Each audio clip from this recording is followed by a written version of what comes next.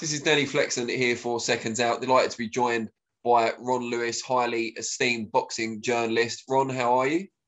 I'm good. I'm good. Big old week ahead with the with the big fight. It's nice to be on a big fight again. It seems a long time, doesn't it? I want to thank you for your time, considering you are almost on the way out the door for the Joshua Usyk public workouts or media workouts.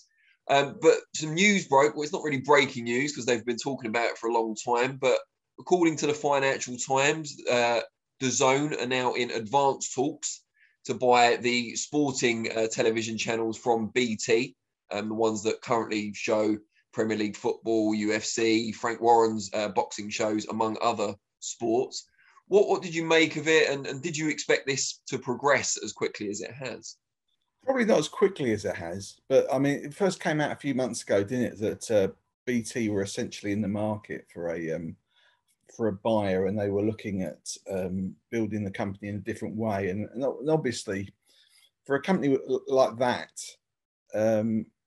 they're sort of like football rights, especially, are just sort of an open-ended thing. They're just and if you're thinking as a sort of international telecommunications giant, that's sort of running some channels, and essentially, it's not necessarily your core business. So yeah, I mean, they obviously let it be known they were interested in selling out, and obviously DAZN, who launched in December, didn't they, in Britain, and but have obviously beefed up their coverage a lot more recently in boxing with Eddie's fights.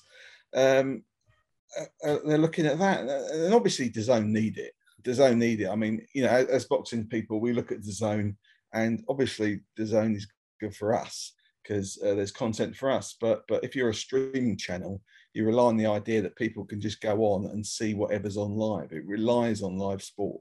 You go on, you look at it, you're not really looking for programming in the same way as a normal channel. You're looking at thinking, well, what's on tonight? I'm going to go watch that. This is on. And the idea is it can have as many possible things going on at the same time. It's not restricted by the number of channels.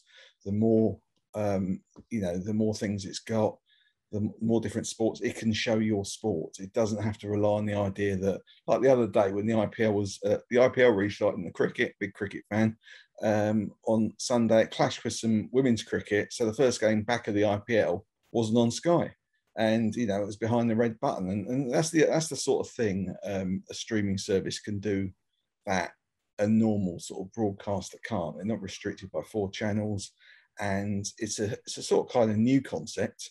But at the same time, they believe in it, and they believe that's the way forward, and that's what we're all going to be doing in 10 years. What does it mean for boxing on DAZN? Is it a huge boost in the fact that they will have Premier League football, for example, that can gain a foothold with the casual sports fan and perhaps get some crossover? Yeah, I mean, it's a huge boost. It's a huge boost. I mean, there is the one sort of thought that, well, it's diverting a lot of money elsewhere, which is obviously been the case with Sky for years, isn't it? It's like the football rights have been going up and up and up, and other sports, certainly not just boxing, but feel they're sort of subsidising their football deals. Their football deals drive subscriptions. Boxing doesn't drive subscriptions, so boxing ends up on pay-per-view. The big boxing ends up on pay-per-view, and there are lots of sports that fell into that market have kind of slightly fallen behind. But so from that point of view, is the big bucks now going to go to football and just attracting football fans? But it certainly makes it it would certainly give it a stronger subscriber base. People aren't just paying $7.99 a month to watch matchroom fights. And so potentially the audience goes up enormously, and, the reasons for buying go up for a lot. Us two love boxing, and we'd get a boxing service, but there are lots of people who like lots of different sports, especially with boxing. They might like boxing and football, might like boxing and cricket, boxing and rugby. They've got a lot of rugby on BT Sport, and they've got a lot of overseas cricket as well, a lot of different things, and a lot of American sports too. And it'll be interesting to see how that kind of develops. And there's been talk that perhaps DAZN will inherit the BT Sports platform, if you like, on linear television. Is that likely to happen? And if so, how much of a boost is that for DAZN, obviously predominantly a streaming service? I mean, it's interesting it happened. I mean, I should think it would happen in the short term, whether that's their long-term goal. But what it would give them is a ready subscriber base in whoever is with BT Sport at the moment. And I assume they'll be keeping that going for the people who have paid up on the subscription. But it also adds as a platform for them to get more people in, to get people to download the app. This is the way we're going. This is the future. They might provide normal programming, for instance, on the BT Sport platforms as they are now, and say, oh, but for this, and this, you know, you go to the app, you go to the streaming service. It's difficult to say because obviously, you know, we don't know really what's in their plans, and the talks haven't been concluded, and advanced talks doesn't necessarily mean a deal. But you know, and often advanced talks are thrown out with the idea that well, actually, they're looking for other interested parties to throw their hat in the ring as well, to provoke a bidding. So, you know, this isn't a done deal yet, as far as you know we can see. But you know, it kind of makes interesting times. I mean, obviously, from a boxing point of view, you know, I mean, Frank Warren and Queensberry have a long-term deal with BT Sport. You know, there's no reason why, as say on a streaming service, they couldn't run together. Essentially, as I say, they're not restricted by certain things, and you know, I doubt they'd be putting on live shows to clash, but the more live sport they have at DAZN, the better for them. And I guess the live shows clashing, which is an issue boxing fans have now, Warren and Hearn, if they were on the same platform, would be forced to work together to an extent to avoid those clashes. Well, yeah, obviously. I mean, you know, let's not forget Matchroom and Frank were together for years on Sky, and indeed with other ones, and they picked their shows on the schedule, and that was it. And you know, they do.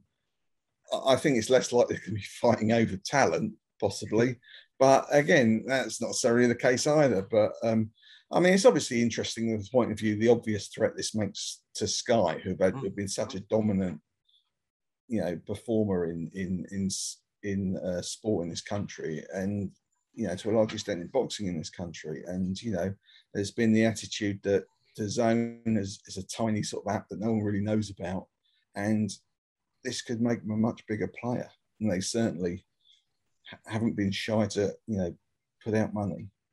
And you know, possibly this is plan. You know, I'm kind of talking in the dark, but you know, I would assume they got a plan. I'm assuming they got ideas moving forward to next year. And of course, one of the most interesting things is the idea that suddenly Anthony Joshua is with Hearn as extended today, and Tyson Fury is with BT Sport. So, you know, suddenly the idea of well, in the future, Joshua will have to go to pay-per-view. To go to pay-per-view, we'll have to go to Sky. You know, who knows? Who knows where that's going? Yeah, so this could easily lead to DAZN creating their own or inheriting their own pay-per-view platform, which will enable the biggest fights to then happen on the streaming service, or as part of the streaming service. As part of the streaming service, and you know, A promotes B that promotes C, yeah.